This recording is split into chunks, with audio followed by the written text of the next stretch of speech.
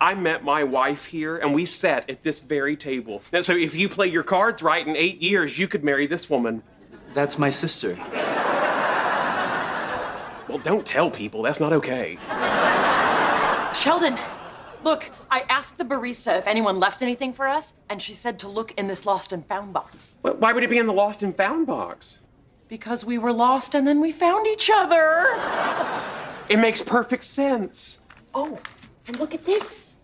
A locket. And that stone in front, I bet it's quartz. This must be it. This must be the actual gift. Open it up. What's inside? Nothing. It's empty.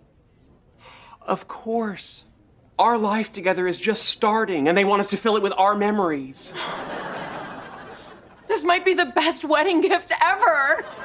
They also left us a pair of sunglasses because our future's so bright.